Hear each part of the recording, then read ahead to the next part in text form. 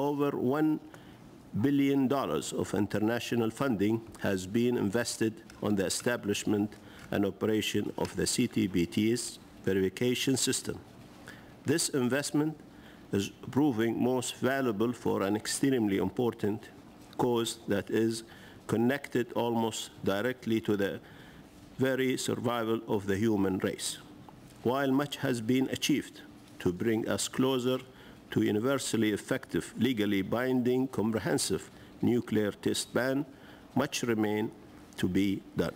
Pending the treaty's entry into force, I urge all states to uphold the existing moratorium on all nuclear test explosions. At the same time, let us be clear. Voluntary moratoriums are essential, but they are no substitute for a total global ban. The treaty's verification mechanism has been proven effective.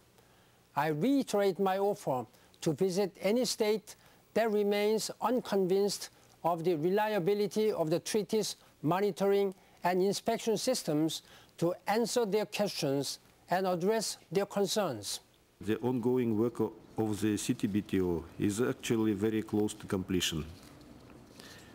But we regret that some fairly influential countries have so far refrained from signing and ratifying the CTBT, a situation which allows the official nuclear weapon states to continue testing nuclear weapons and threshold states with impunity to work on their own missile and military nuclear programs.